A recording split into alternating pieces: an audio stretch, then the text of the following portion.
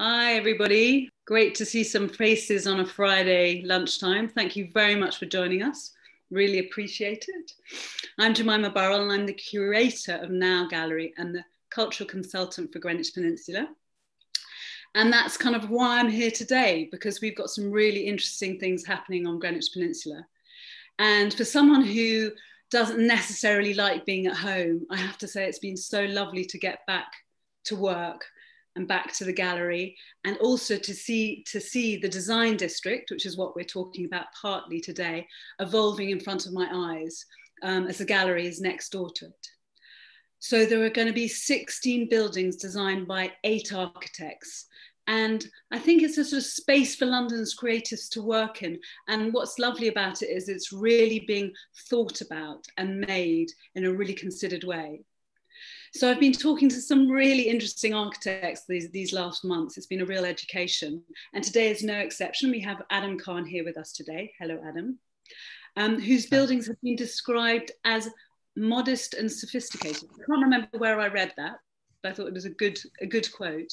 And I can also see from the models that we've got of his 2 buildings that he's designed for the design district. They're somehow very simple, but incredibly smart.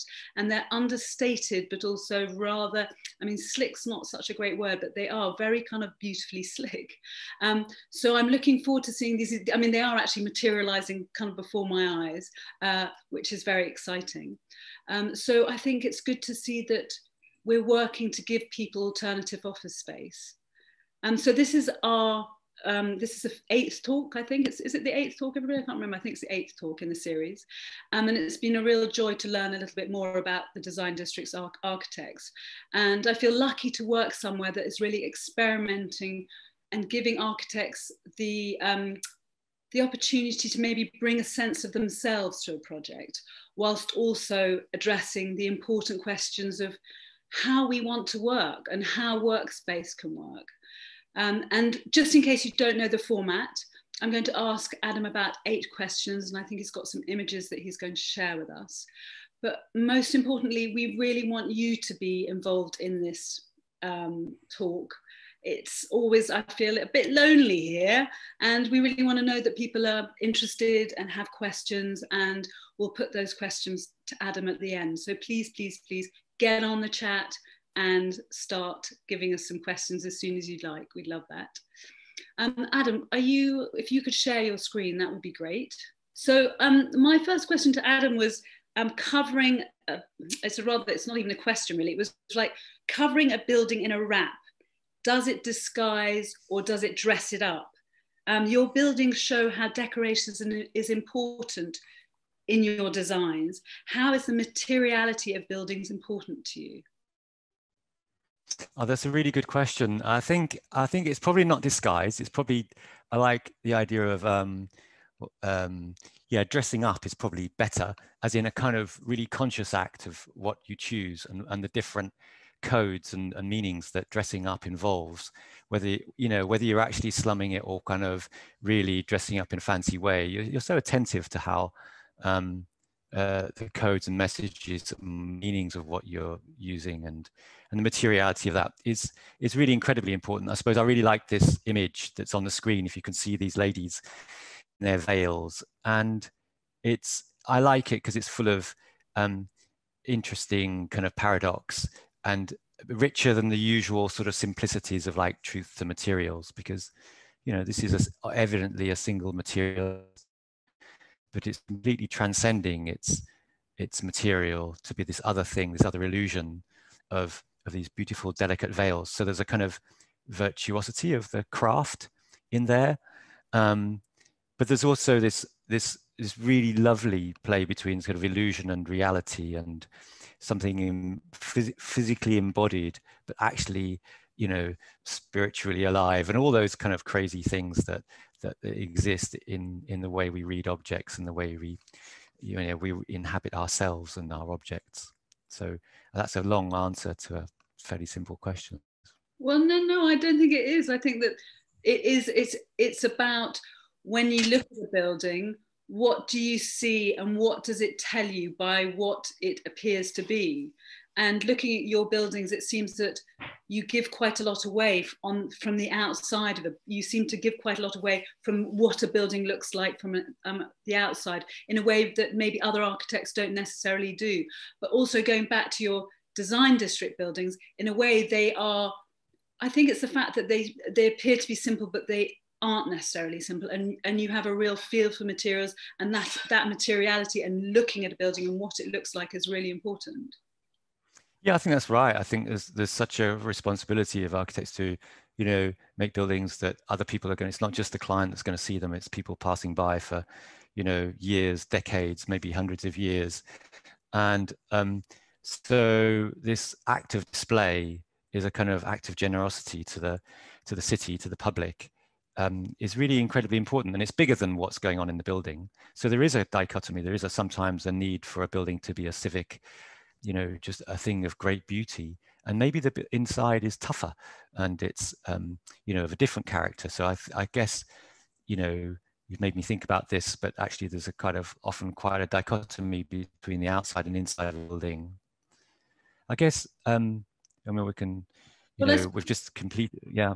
No, I was just going to say, I mean, if you think about, it's obvious, but if you have Doric columns outside a building, you know, it becomes a bank. I mean, the sort of signifiers, I think it's interesting, there are signifiers of buildings. And I was interested into which, in terms of the buildings that you've done, how do you flag up what they are from the outside? I mean, obviously you walk in and it becomes immediate what the building is, but from the outside, how do you signify what a building is? And that's really interesting, because it used to be kind of really clear uses, like you say, it means a bank, and now things are a little bit more fluid. I mean, it was interesting putting these images together, because this is the first project that the office ever did, and it was for a library in Stockholm, and it's a long time ago. This is 2006, but you know, it is this kind of idea of a really exuberant gift to the city around it, and a certain kind of display. So that won't tell you it's a library, but it will tell you that there's something fairly important going on in there, something that's shared and communal and kind of joyful. There's a kind of celebration of that rather than being a functionalist thing. And then, I mean, this building, for example, the one we showed, when you get in, it's tougher and it's more like a warehouse or a factory or something like that. And then this is a building that's just recently being completed. And again, this is a school. And it's not necessarily that it tells you that it's a school, but it has a certain kind of exuberance and pleasure about it, and a kind of, I guess, of joy of the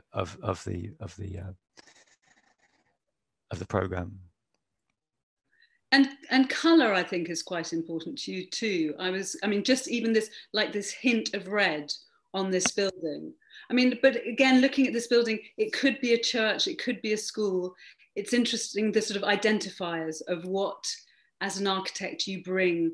And I think those beautiful, the way you've actually sort of cut out the shapes in the building, the sort of that it's not, that architecture is also about the space that you leave behind, that you're not kind of constantly filling in. And I wondered how you approach that in this building, the idea of the kind of negative space. No, it's a really good observation, actually, because I mean, this building is a kind of really a pair of buildings with a pair of courtyards between, but it's unified by this park. I mean, it's going to face onto a park, and so this facade that knits them all together is a bit like, you know, an older palace or a kind of 18th century kind of you know, house in Paris or something. So it's got a formality to its the way it presents itself to the park and to the city.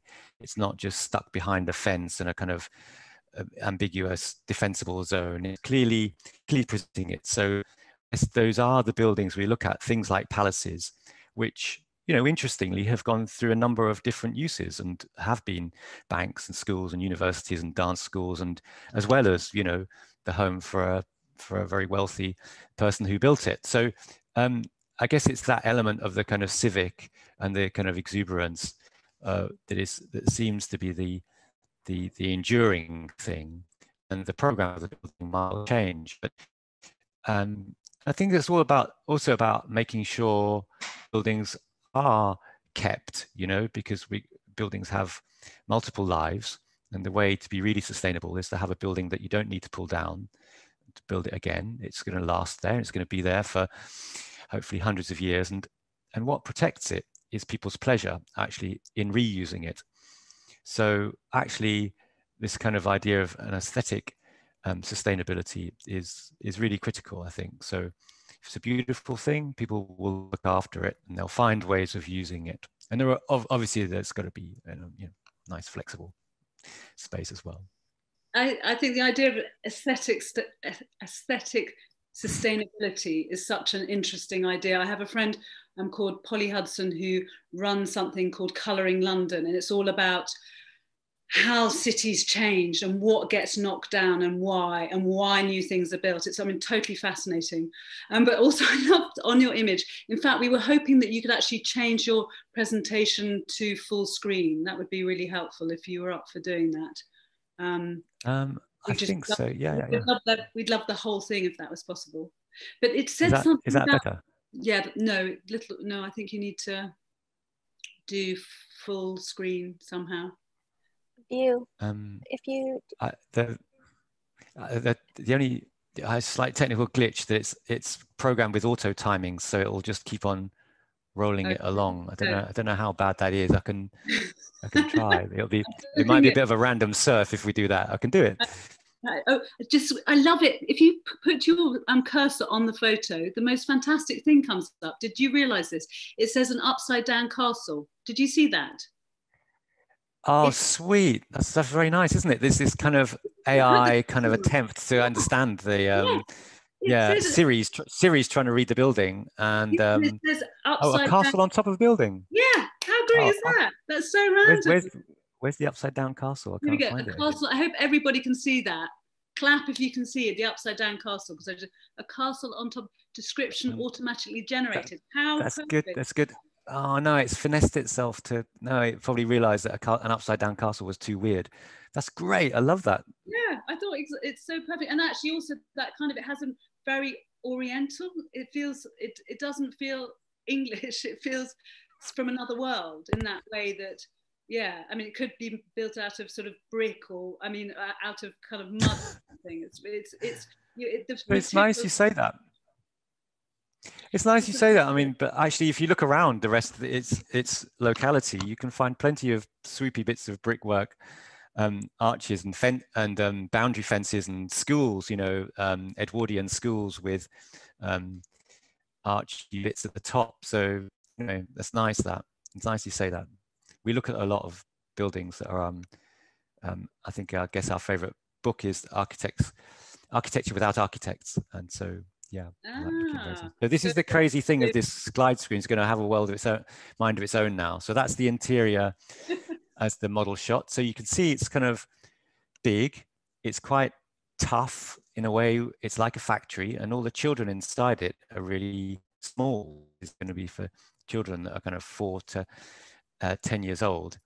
And I think we like that discrepancy of scale, and it feels like generosity.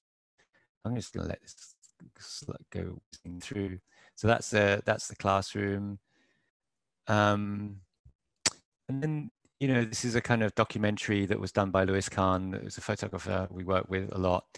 This was before they got into their building.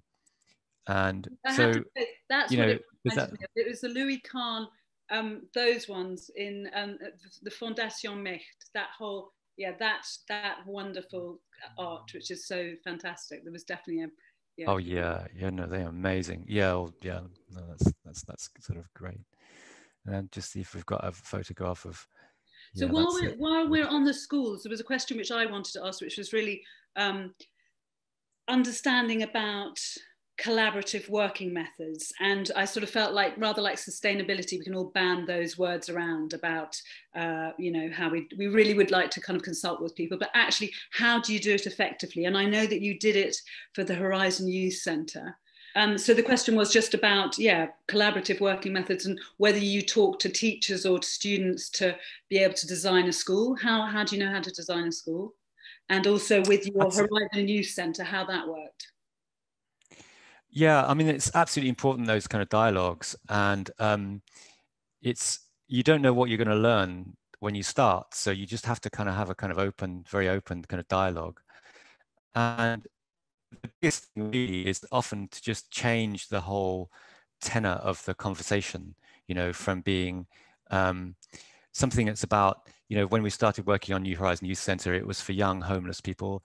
And rightly so, the staff were very concerned about safety of young people who, often, prone to self-harm.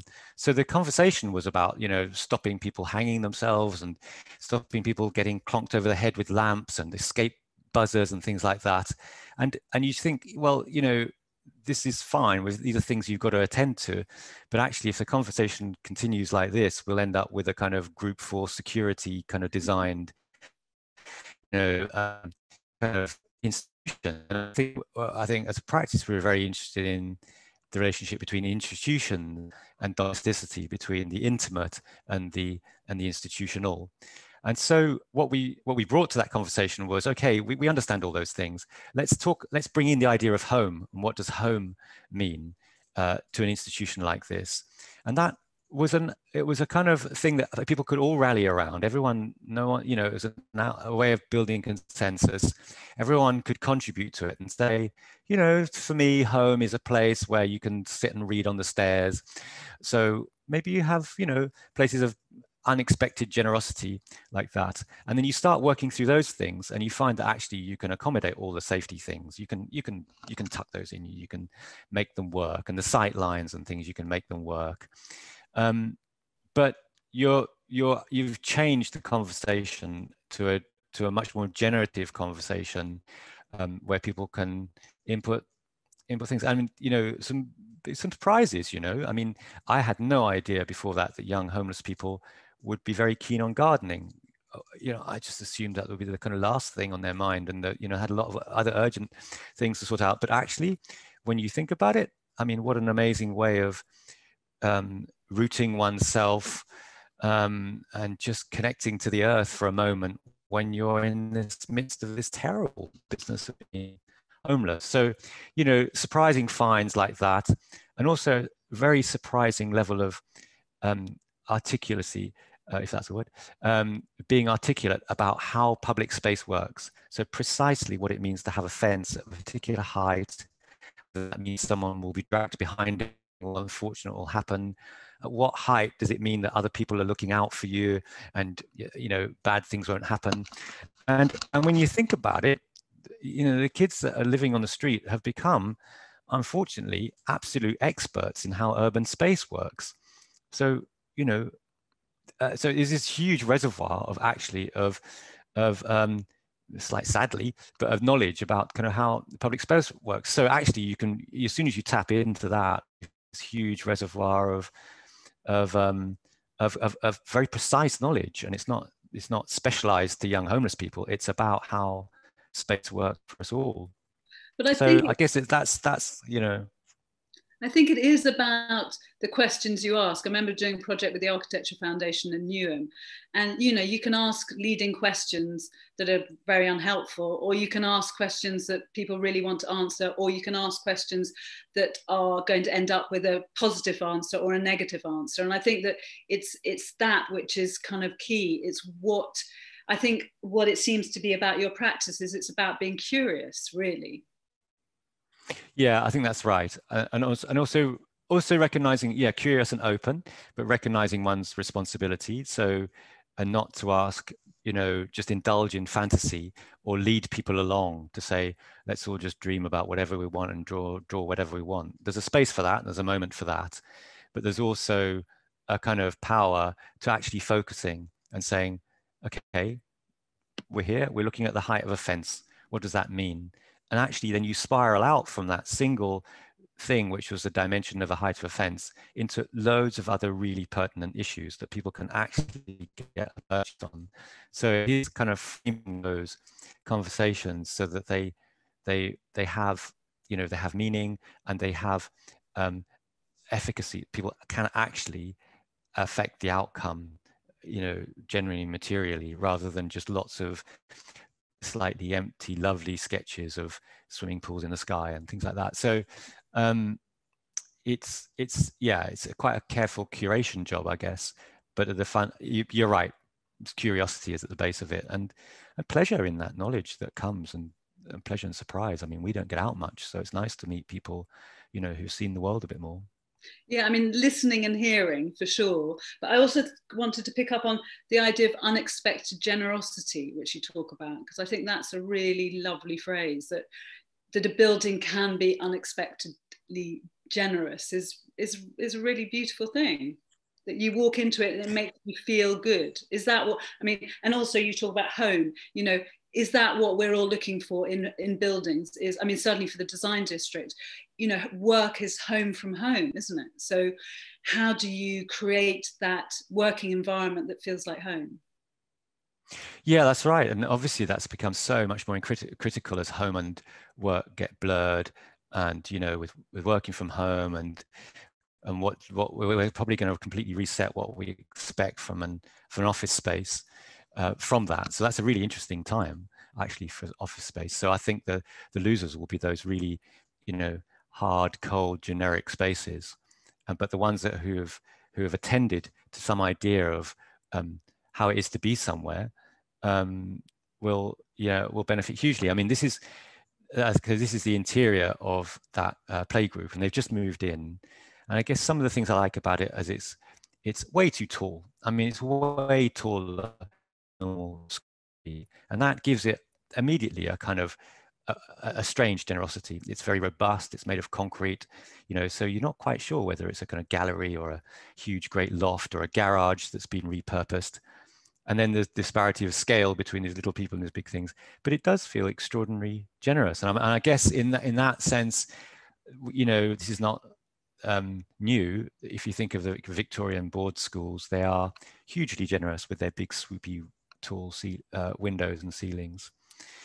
But then there's, you know, moments of domesticity, like this moment you can see in the background, a slightly more intimate moment, and this is designed as a little stage and a little reading corner. But, you know, moments where you could, you know, sit on the windowsill and hunker down with a book and look out of the window. So change of rhythm, change of atmosphere is very important. So it looks all big and tough, but within that sort of toughness, there are, you know, moments of softness. And then this kind of found space, this effectively this mezzanine up here, you can just see behind the glass, where, you know, they've instantly installed a big puffy sofa, which is great. So they've, you know, they're making themselves a nice little nest up there. It's really good. Well, I think it's true. It's like you said about sitting and reading on a step.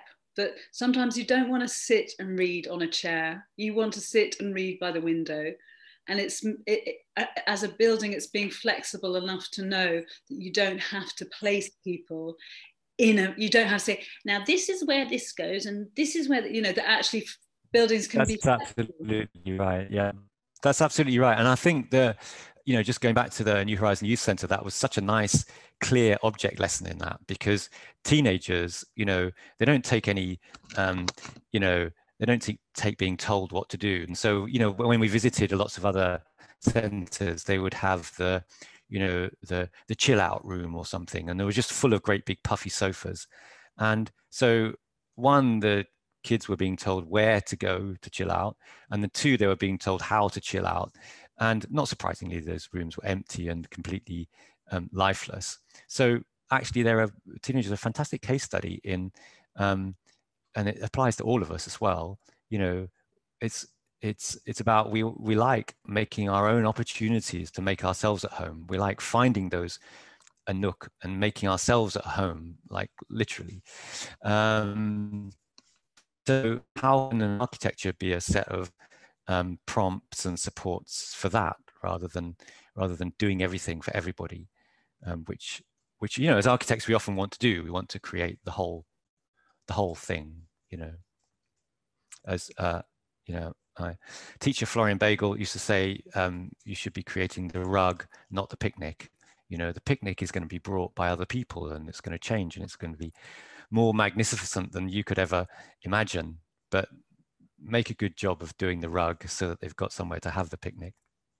That's a really lovely, yeah, that's a lovely analogy.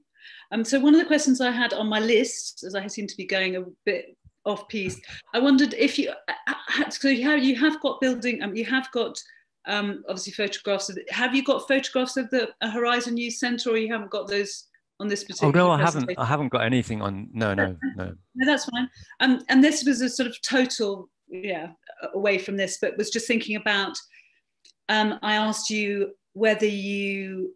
I mean, you're featured in the French AA about Fabulous Britain with Morag and Yinka, Laurie, and various other people. And I was sort of just curious. I mean, I suppose I don't feel very fabulous about Britain at the moment, but I wondered whether, whether Britain is a fabulous place for an architect to work in. Yeah, I think it is. I think it's a fabulous place to work in. And obviously there's loads of things that one could moan about. And there's lots of colleagues in other countries that seem to have it a bit easier in terms of the reception and the kind of knowledge about architecture and, the prestige it's held in and the budgets that they get and everything like that. So there's plenty of justified moans, I guess, but actually Britain's an amazing place to work. And when you go a bit deeper, it's got this set of really, really interesting dynamics and contradictions, which really energize the thing. So, the openness and tolerance to other cultures, literally the welcome that, my dad found safety here as an immigrant and, for which I'm eternally grateful. And then the contradiction of that and the racism that he suffered and, the impact on his life, and it made him effectively die young and unhappy.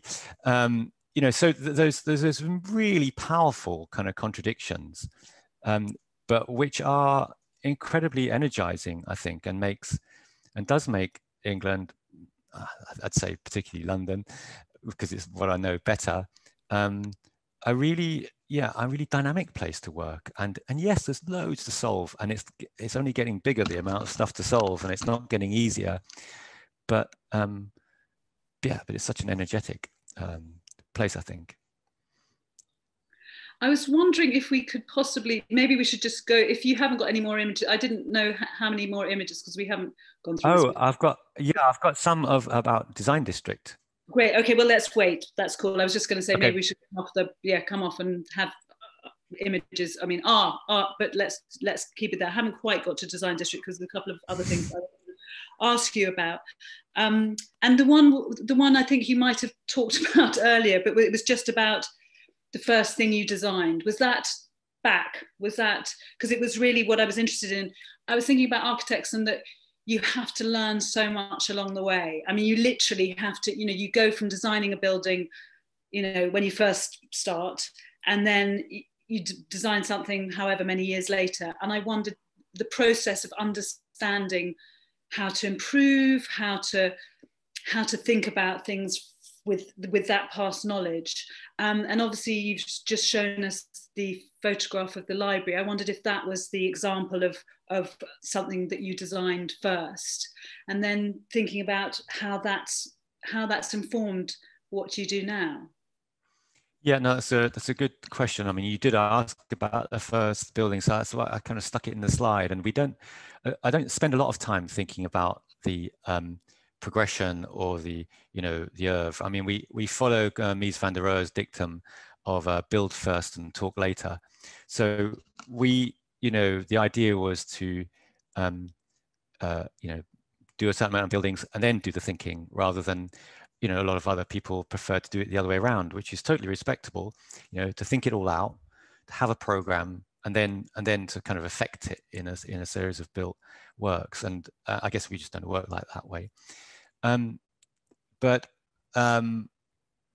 it is interesting to kind of drag up the first building, and you see so many consistent themes. You see it's like we're just doing the same thing all the time, all over again. So it is really interesting to actually start dragging out some of the older projects and see. I mean, I think the relationship between the Stockholm Library with its kind of exuberant facade, and it's sort of tough, very civic facade, and then it's tough factory-like interior. I think that's a completely in this building, which is a school, but with its interior. So, and I don't think that was consciously done. I think it's just a process that you could probably find in quite a few buildings. And also maybe there's this one about a kind of an attention to atmosphere and the way materiality makes atmosphere. So this is a house, a private house out in Bath. But it's just that sense of ordinary materials like breeze block and this wood wall insulation, quite functional in sense, but it's not about rubbing that functionality in your face. It's about how it can create a kind of soft atmosphere. So those are really consistent themes that just keep on recurring, I guess.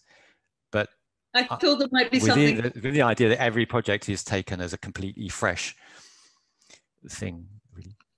I Sorry, somehow, go on. no, I had this sort of image that, you come across door handles by somebody in the first project that then you'll use the same door handles all the way through. But I'm sure it's just not that mundane architecture in that way. Oh But no, I wish we were efficient and sorted like that. That would be really smart. I mean, it's more haphazard actually, which it's much less worked out. I mean, which is it's more like taking each project and thinking it from first principles.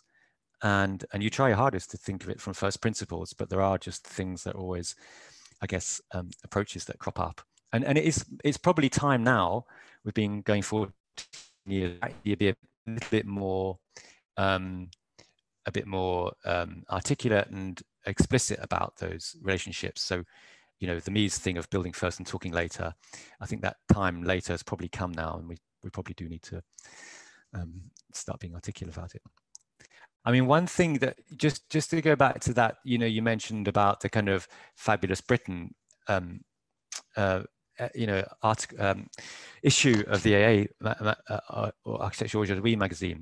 What I think was really cool that they were picking up on was the the Building Britain Better, the Beauty Commission that was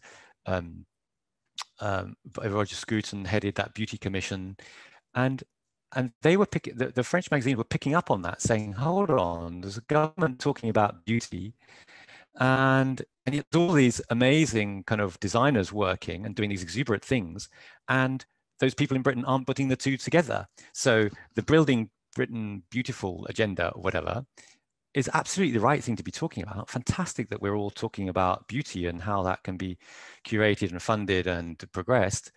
But the beauty that they were referring to was in a very limited range of beauty, and actually quite normative and potentially quite reactionary, but still beautiful, but it's just that they hadn't found a place for all this, for all Yinka and stuff like that, which is the current beautiful things that are happening. So I thought that was really smart of the French magazine to pick that up. Well, also to put all those sort of blocks together. I mean, obviously, I don't think anybody wants to necessarily be part of sort of a clan, but it is, as you said, it's an interesting, I mean, it's about aesthetics as well, and what is beauty anyway. And for some people, it can be, a brutalist building, and others it can be, I don't know, a pink tea set. I mean, I just think that it's quite a kind of, it's so loaded, as I think you're saying, the whole idea of what beauty is anyway.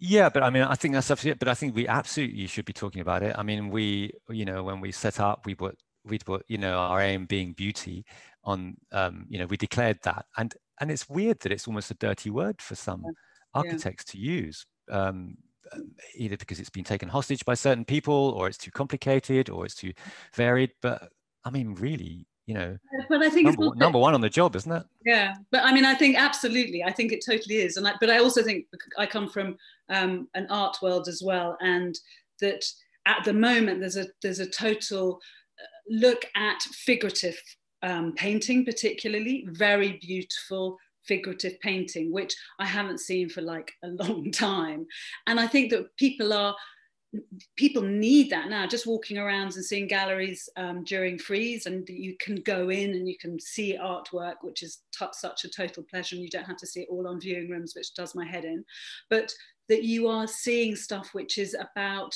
it's about beauty, it's about having the opportunity to really enjoy a painting. And I think that actually in architecture, you want to be able to enjoy a building.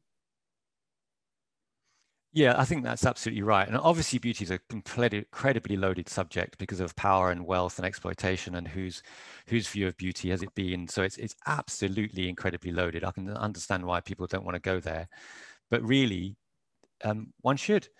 And, and that's, I think it's turning that round to the agenda of building, also having a bigger agenda than just the client. However, the client is super important. Otherwise the buildings wouldn't happen, and they're super important in making sure it happens well. But actually there's a bigger agenda than just the client's immediate agenda. There's the agenda of the city, the rest of the people, the next 50 years, let alone climate change and all that. So there's some really big responsibilities, and kind of way of making sure you've kind of delivered on that, I think. Yeah, I think it is. It's about responsibility. So I had a question for you, which was, I always speak to Matt Dearlove, who's the head of design for Greenwich Peninsula. So he gets to talk to all the architects. I'm rather jealous of him. He gets to have chats with everybody. And I always have a little discussion with him before I do a talk. And he said that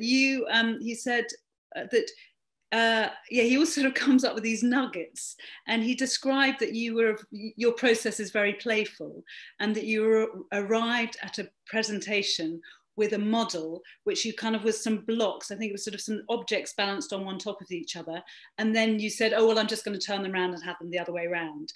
And I just sort of was wondered whether you always work so unconventionally, because that's quite a kind of, it could be this way or it could be this way.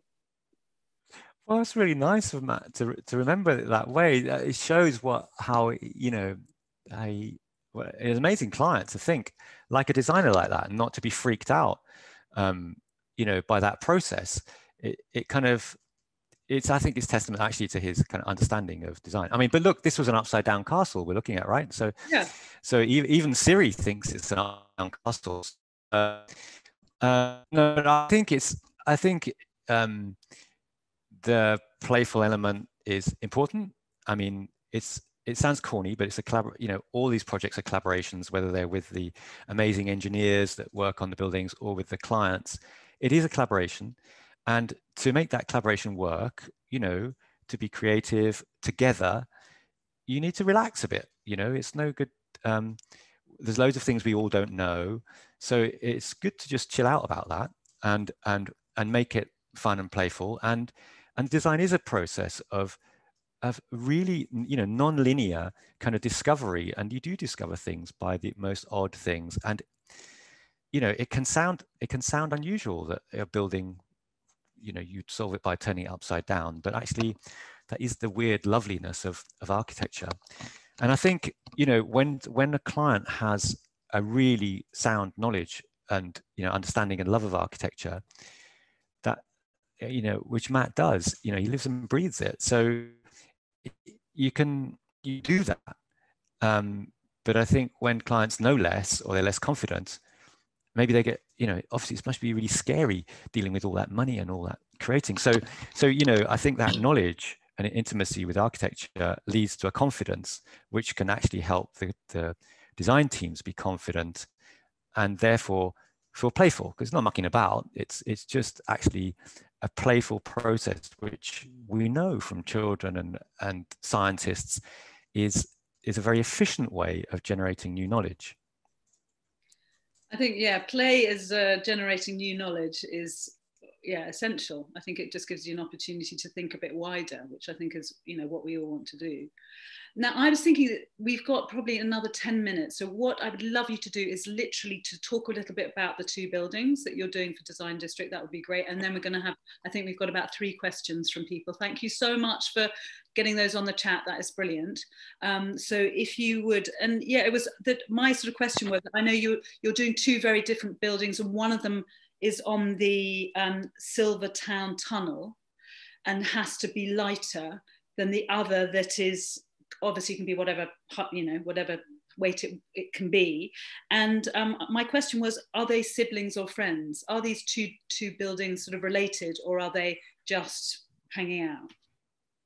That's a really, really good question, because they did start as two, you know, definitely two siblings, two concrete buildings. Look, Ceres thinks it's a large brick building. That's what it's flagging up on my screen. Anyway, this very large concrete building. So this is the concrete one, and it's got a concrete kind of exoskeleton. So its structure is kind of on the outside as in situ concrete. The other one was going to be the same. And then, as you say, Silvertown Tunnel is potentially going to be built underneath. So the building had to be lighter. So we had to change radically. And we investigated what was then there, because there was a kind of formal relationship between the two buildings, and what would it mean for one to be really heavy and one to be really, really light, and not just, you know, technically we've reduced the weight a bit, but what would lightness mean in terms of kind of the experience of the building in terms of optics. So, I mean, this is the concrete one, and it's got this eternal exoskeleton of concrete, and I guess this was, and this is a model of that.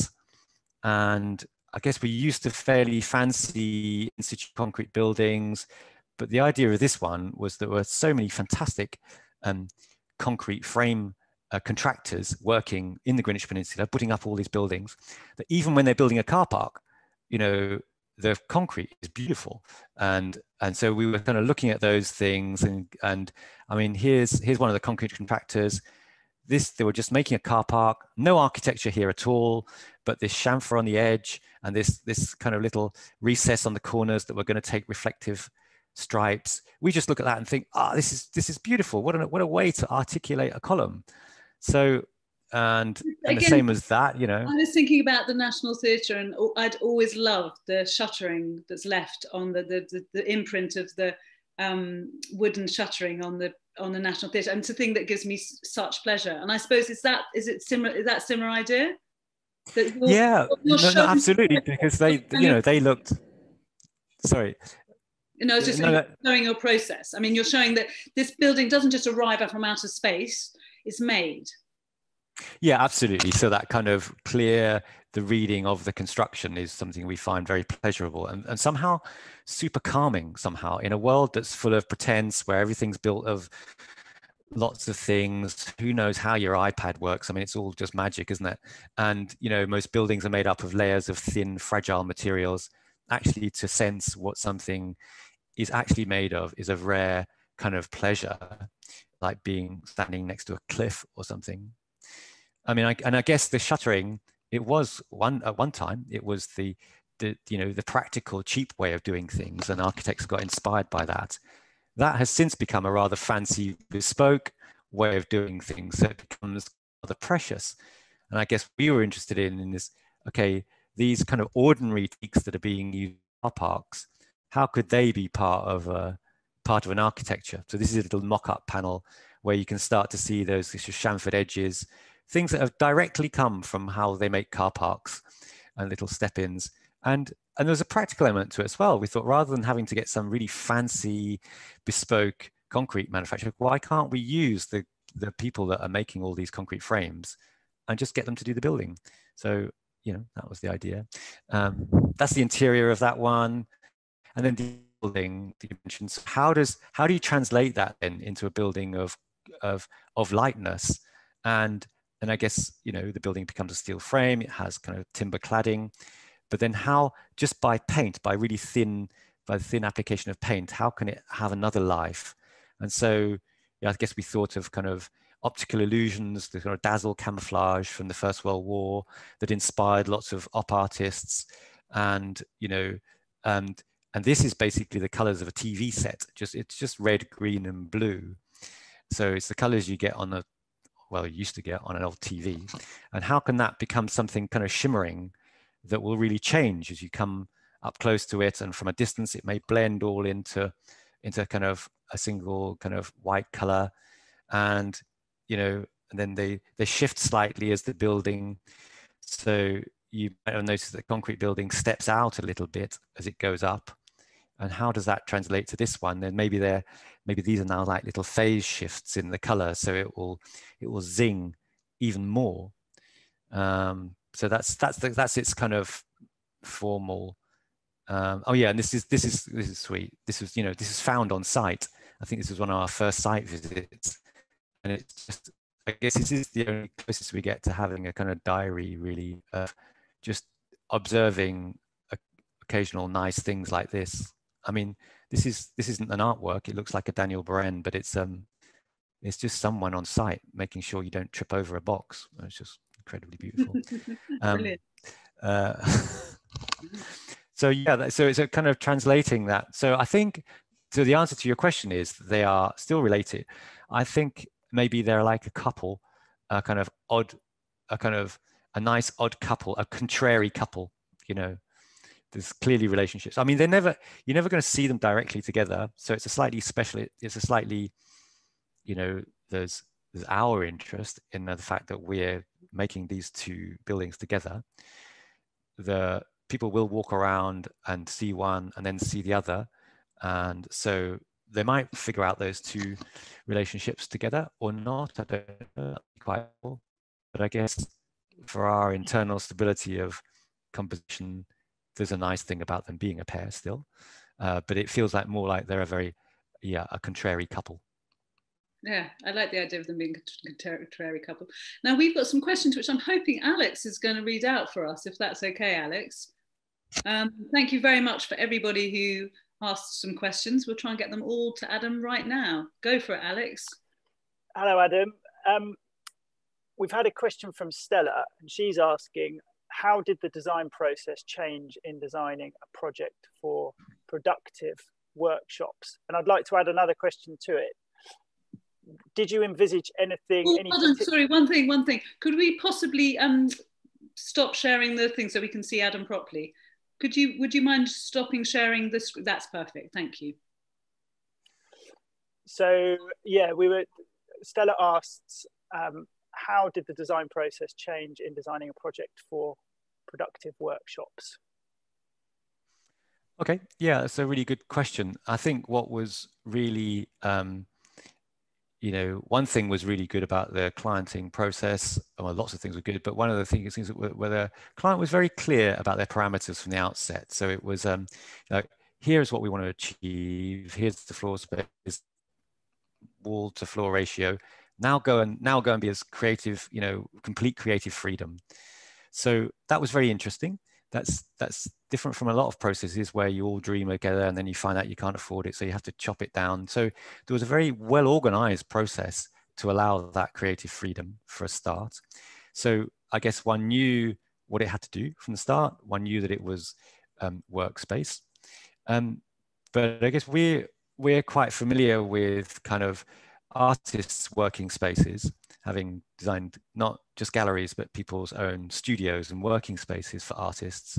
So we felt quite familiar with that kind of the what makes a building flexible and what makes a building a pain in the butt to use, like what things give it a flexibility for. And actually there's something about kind of, it almost comes back to domesticity. We have lovely pictures of artist studios where they have their, little plants on the windowsill, and it's a working environment. But you don't want to be in somewhere that's like a kind of metal B&Q shed or something. You want to be in somewhere that's feels like you can work well and comfortably, and the sill height is comfortable. And so there's a kind of domestic element to it, to attentive to the fact that people are actually spending a long time there. There's an element of just raw, flexible functionality to it. So I guess it felt interesting because it was a way of reinventing, or not inventing, but evaluating what office space was, because we don't really like the generic kind of typical office space. And the work of the future will be far more mixed and fluid and flexible between things that you do with your hands and things that you do with a computer. So in a way, it's the future. Artists and architects are just sort of, early adopters of that in the way they work in studios. So this felt like a good model for for future workspace, not just because it was going to be full of painters, but because of it was going to be full of a whole unknown set of future working conditions. So it felt really an interesting brief in that it's more than just creating a studio for someone. It really felt like it was poised in that space that had to be workspace, comfortable, but super robust, super flexible. I think that's a zone we find very interesting. You know, it's the sort of zone you find in good warehouses that we all like working in. So it's not so unfamiliar, actually. You know, ceiling heights, good ceiling heights, the occasional moment of double height, the occasional moment to get out to a balcony and have a cigarette if you're so inclined, you know, things like that. You know, who wants to be in a building where you can't open the windows? I mean, it's terrible. So, you know, our usual things of thinking, like, where do you go to have a cigarette? I don't even smoke anymore, but I mean, I'm still worrying about the person and where they're going to go and have their fag. So, but they're useful little touchstones to make things human. You know, where can you go and see someone out the window, and where you talk to someone on the ground floor, you know, from your high window. So things like that. So there's a whole kind of, yeah, I don't know, waffling on a bit now. I think it's that, I like the description. It's like robust and refine. It's got to be sort of both things, hasn't it? It's got to be robust enough so that you can kind of get around it, but refined enough so that you feel kind of elegant and comfortable in it. It's sort of, yeah. Yeah. Alex, no. Next question, because we've got 5 minutes. Okay, this is actually a question from me, if it's okay. And I'm very lucky in that I'm the person that's showing potential tenants around the design district. And I was lucky enough to go into your building earlier this week. And I've been intrigued looking at the floor plans about what's happening on the first floor of building A3, which is the concrete, the really robust one, because you've got a kind of double height unit in there that's linked by a spiral staircase. What was the thinking behind that? Did you envisage any particular type of kind of creative use for that? Yeah, I mean, I'm just going to actually just share the screen for a moment because I haven't have the photo of that in front of me. So this is looking at that space, looking at the big window with the balcony, and just ahead you can see a double height space. So, you know, there's a moment for this where, you know, maybe one of these units wants to be a bigger entity, maybe it's a bigger organization, or it's a bigger collective of people. It doesn't have to be a big organization. It could be, actually, this is one that's more about individuals working, but sharing something bigger.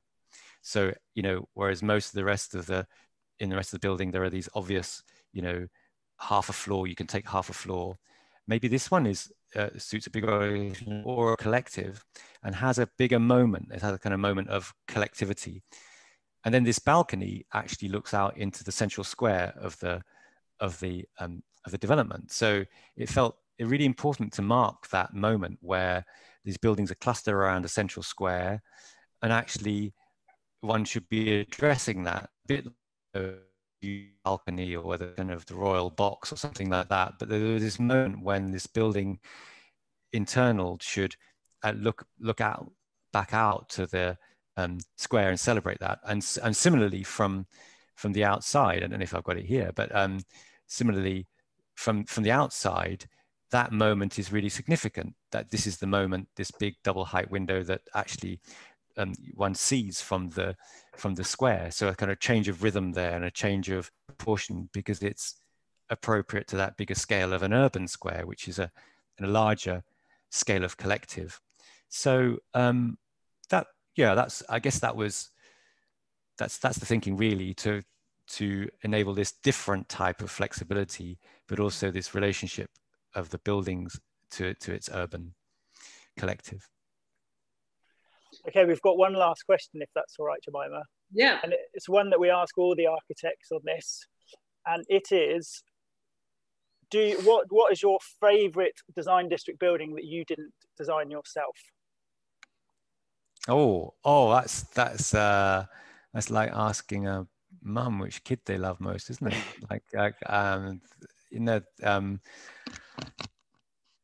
It is actually really exciting. I mean, it's going to be really great walking around them all when they're built. And I think what's interesting is that, you know, Matt and his colleagues, when they started the process, there was, you know, it was a great master plan by assemblers, but they the client said, we don't want you getting together and also all doing groupthink. Actually, we want you to just do your own thing, and we don't want it all going beige, you know. So I thought that was terrific, a terrific thing to say, and it's been interesting because then actually we can't help but relate to other buildings around us. It's just normally kind of what we do, and as other ones appeared, it sort of strengthened our resolve that this concrete building should be the rock, you know, that actually just, as we saw other buildings come up that were lighter weight, you know, more expressive or, you know, fruity in their kind of expression, that actually there was a place for this kind of boulder at the middle of it, this sort of tough, ugly guy. And that actually it might offset the kind of beautiful, more ephemeral lightweight, like the Selgas Kano and the 6A one that's next door. And so I'm avoiding answering your question, as you can see. That's so avoiding, and you've got like no time left, so I'm going to cut you off there. Oh. I think I have to say, they ask this every week, and I'm like, please don't ask it, because they're not going to be able to say it. It's like literally, it's like a filmmaker having to choose another person's film. They're just not going to do it. But you know, but what comes out of the question is always quite interesting. So thank you. I want to say, I noticed there were a few people like Carl and whose questions we didn't manage to answer, but I hope, and SR. So I'm hoping that you'll forgive us and come back and ask it again with another architect. But thank you so much. We really appreciate those questions. It's really important to us, and they're really useful. So thank you. I would just like to say thank you all for coming and joining us on a Friday. I hope you have an amazing weekend. I just have to flag up, we've got David Saxby on the 23rd of October, so that's 2 weeks' time.